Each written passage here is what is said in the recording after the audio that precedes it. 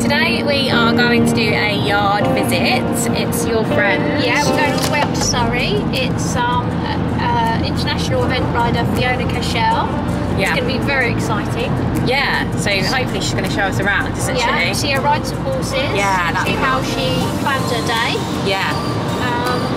And yeah, it's raining at the moment, so that's not great, but hey, it'll be fun anyway. Yeah, fun day out.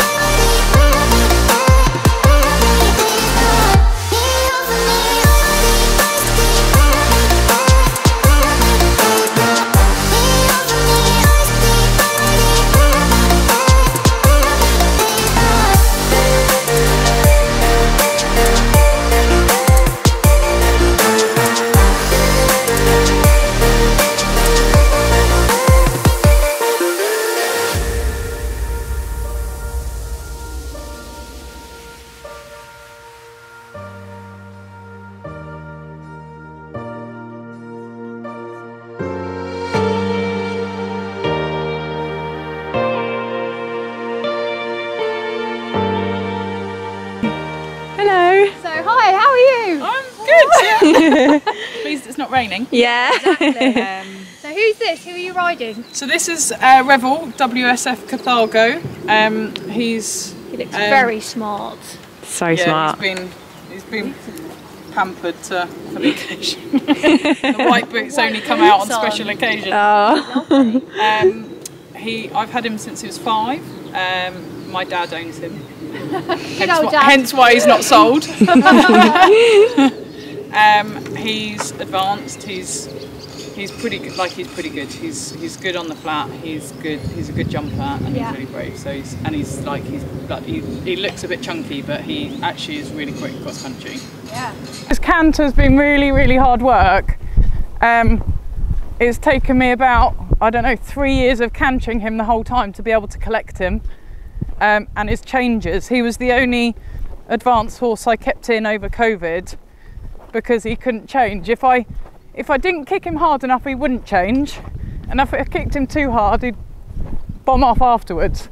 So it was such a tricky thing. So, but he's so much more manoeuvrable. He can, and actually now he can hold his balance. And then I'm going to do a change, and he'll probably do it all wrong and show me up.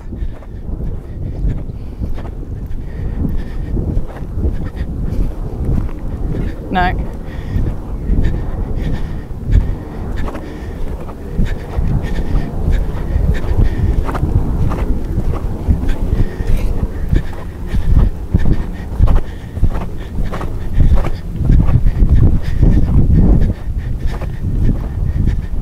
I canter my horses a lot more than I trot them because I find it a lot easier. Sitting trot is ever such hard work.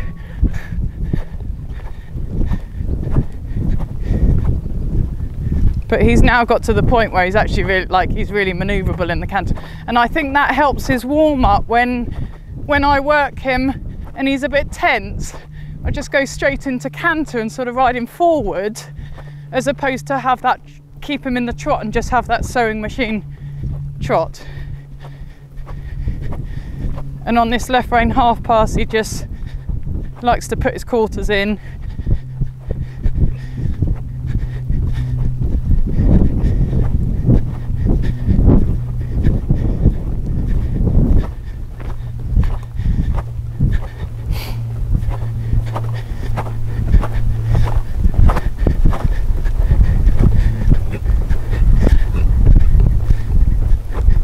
And I've been really trying to work on the suppleness within the half pass, because he's quite a sort of big, rigid horse. It's very easy just to ride him a bit straighter and not have the bend.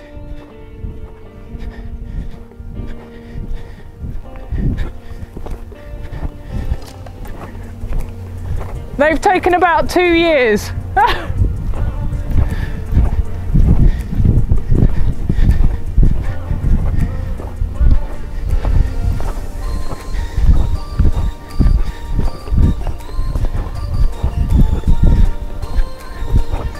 And I think that one was probably quarters leading for the first stride.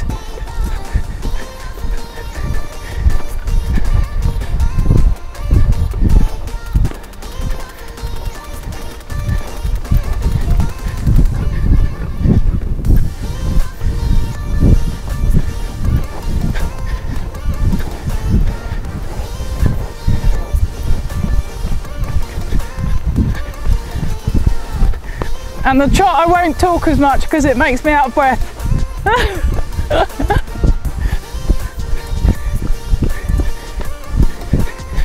He's just really big and powerful.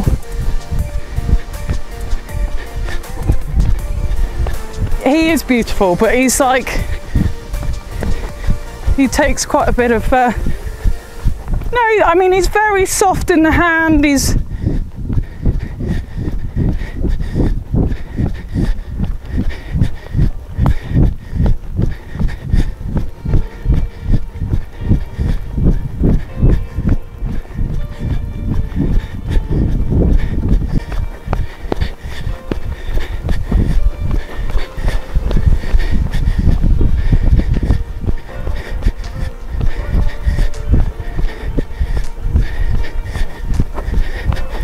See there, he just wants to go a bit straight. I need to just maintain that bend without him blocking.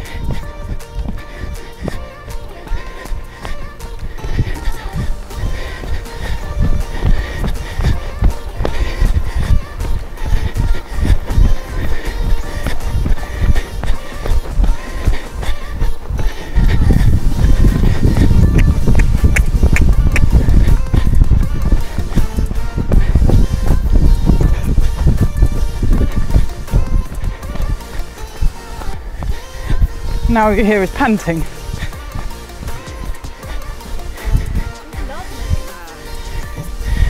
Quite powerful back end. He is nice, yeah, but he is like, and he's a real power jumper, and he's really good. It's taken, like, he feels fab. I just feel, so he did a really good test at Houghton, and I sent the video off to my dressage trainer, and I was like, he got like 68-69%. And I was like, but I felt it was like easily over 70%. And he did go early on, so I don't think that helps. Not that I'm making excuses, but I am making excuses. And he just said, just needs a bit more suppleness in all his movements. Yeah. Just that. And I think when he's a bit tense as well, he sort of comes into shoulder in and, you know, just needs to. I think this one could be very, produce a really good result on the right day. Because he's good on, you know, he's a good jumper. He's good at everything, really. How old is he? He is, so must be 11. So he's not old, no. And he's fairly. I'll just walk him around. He's fairly low mileage because he's had, he had a year when I was pregnant. He went up to Imogen Murray. And she did like 5 or 6 events. So he didn't do a lot that year. And then obviously last year I just kept him in here to do his changes. He's probably only done 4 star. Well, what is the new format 4 star? So he's still due to do a 4 star long, and then that hopefully will get him his 5 star qualification. But that would be the aim. And so we're not going to run him much at OI. We're just going to run him around some 4 stars and some advanced tracks, and just hopefully give him that mileage, so less, but round some more technical stuff, so he just gets a bit more savvy. So where do you want him? What? Out there? So this is the Drumhound Black Magic, so I've already ridden him today. I'm up. This is very small and very talented. Oh, he's lovely. He shouldn't really do what he does because He's quite small, isn't he? He's tiny. I think he's 15.3. Aww. And he basically could be in a riding school. He's that lazy and that much like and he's spooky and he's just, but I don't know. I had him as a 5-year-old and I sold him to Nikki, my friend, my best friend, and to ride, and she broke her. I think she had a knee replacement actually, and I rode him for a bit, and I took him mountain hundreds, and he did really well. And then we did some novices, and he did well. And then we thought, well, we'll try an intermediate, and I fell off at my first intermediate. If you follow me, I'll show you. If you follow me with the camera, I'll show you a great photo of my first intermediate on this horse. This one up here. Let's see if we can zoom in. I'm sure we can. Oh, you're flying. Oh wow, Yeah. you actually are, yeah. So that was my first intermediate on him. And I'm pleased to say it got better after that. And he basically, then he didn't, you know, those were the days where you could get back on, so I got back on soaked. Slipping reins. You little sod. And then I thought, well, we'd do an advance on him, and he did an advance, and he went full, he's just been incredible. And he's been... So a bit unexpected, really. So completely. You would never ever believe he could do what he did. Yeah. He won the advanced at Aston about 6 weeks ago. Cool.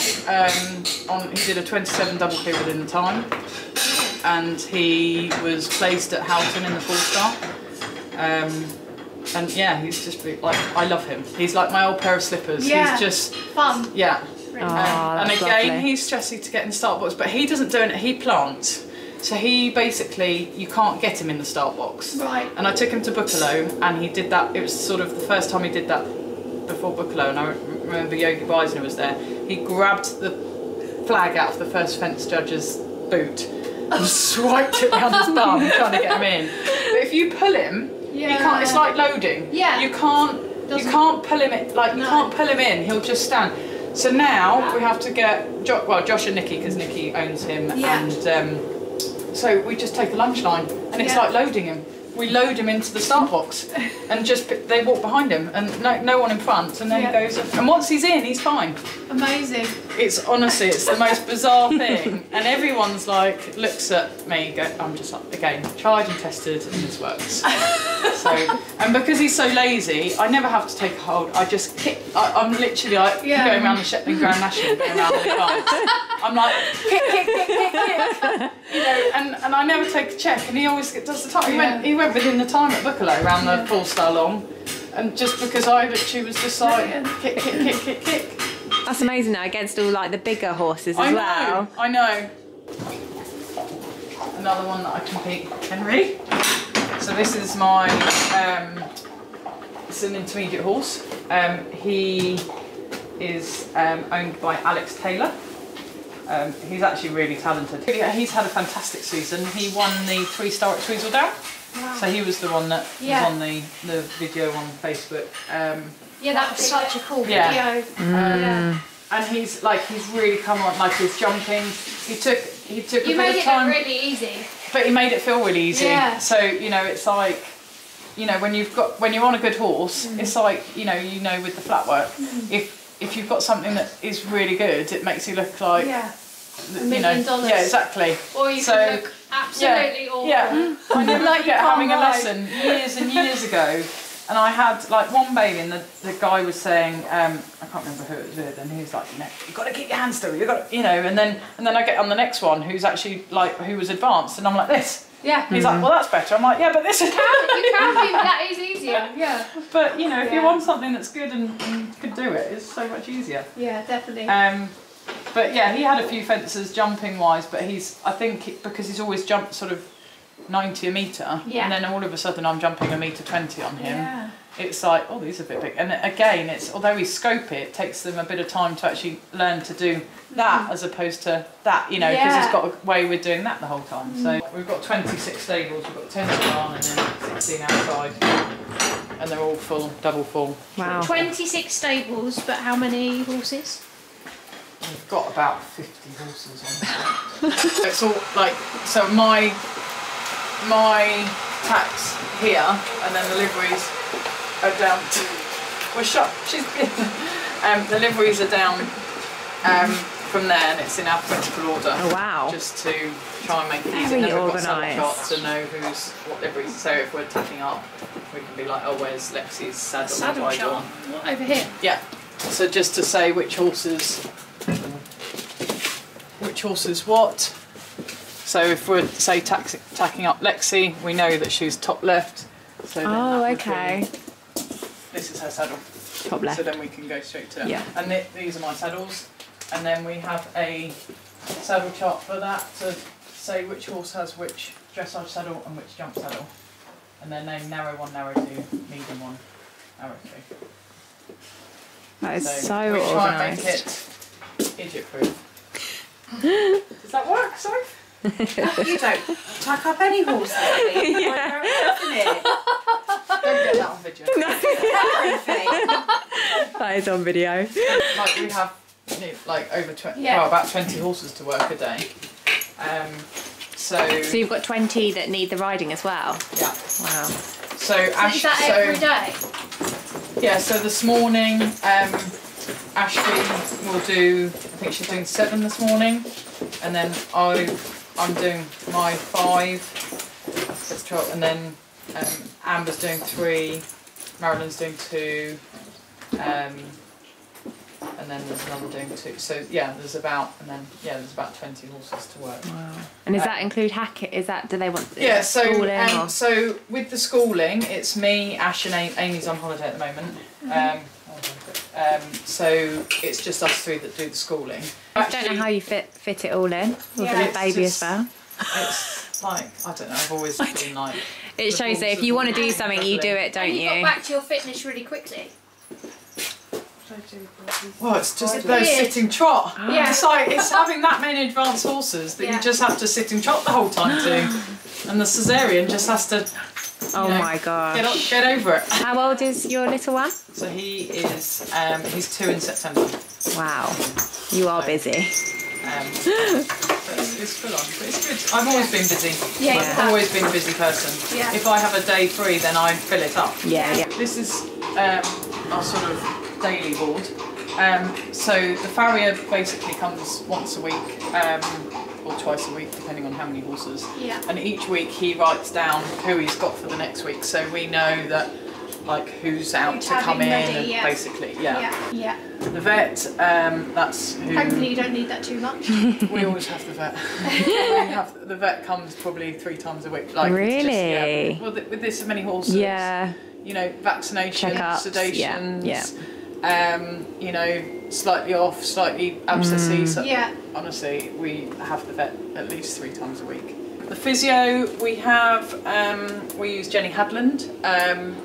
She's very good. She does, so she now comes once a fortnight. She was coming once a month, but then we were having basically Yeah. half the horses on the yard, so we were having to do 20 horses in one day.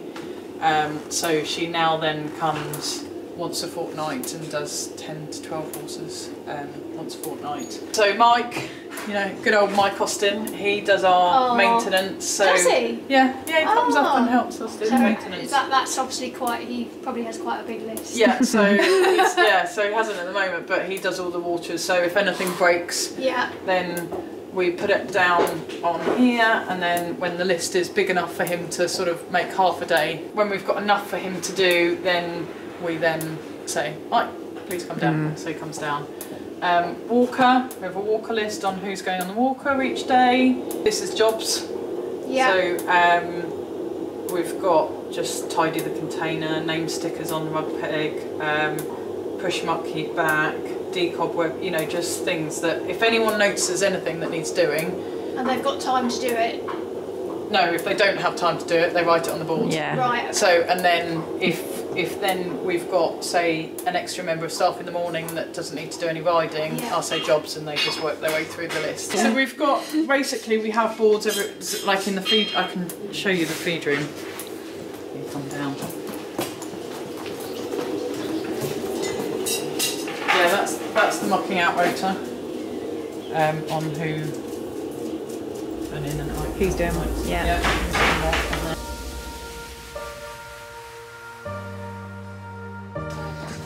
So Josh likes everything tidy. Well, to be honest, the only way this yard runs is by having it completely organised.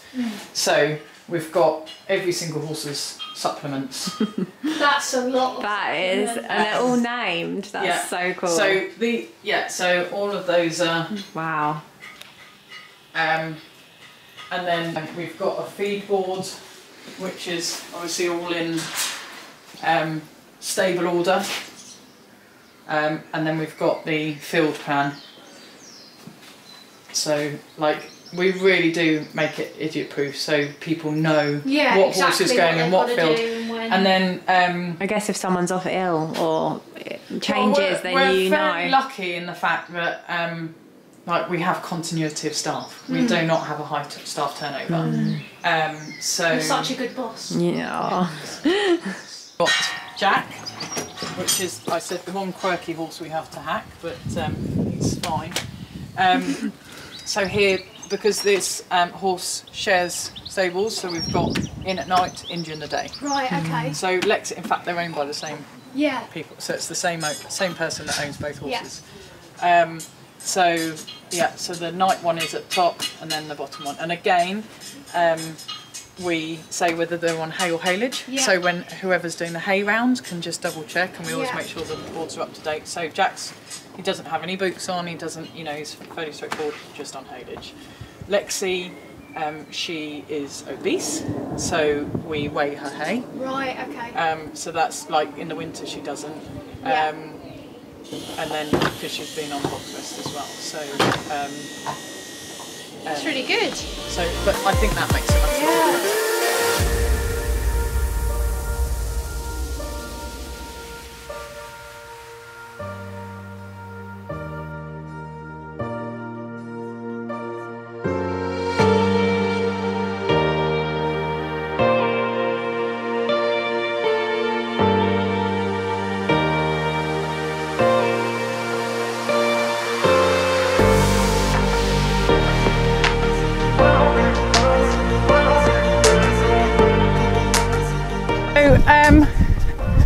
Yeah, so this is Mombeg Cazador. We call him Penguin. All my horses are named after chocolates. And he's a 5-year-old. I've had him for a year. And he's gone out and he's done about, I don't know, 10 unaffiliated events and a couple of affiliated ones. I always like the events before you go out and get a record on them. And he's jumped double clear around all of them. He's really brave. He's properly, he's got everything to be a top one. I would be very, unless like obviously, you know, he hasn't had a lameness issue, but I'd be very surprised if this doesn't go all the way, because it does, it moves, it jumps.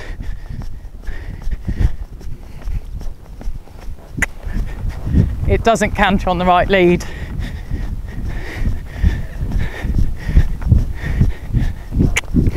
We're just perfecting the counter canter at an early stage.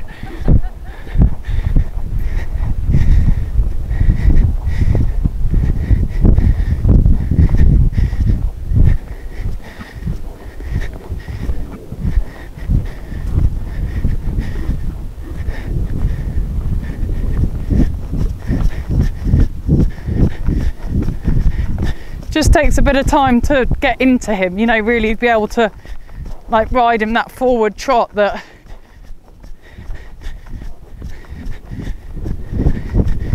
is going to get you the 70%ers.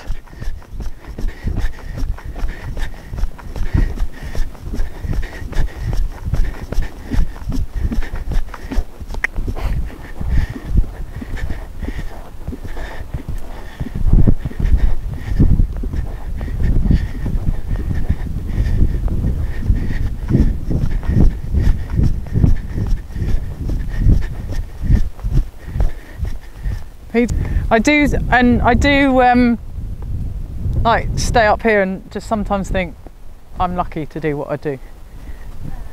When you're riding your really nice horse up here with a view on a nice day, you just think, what more would you want?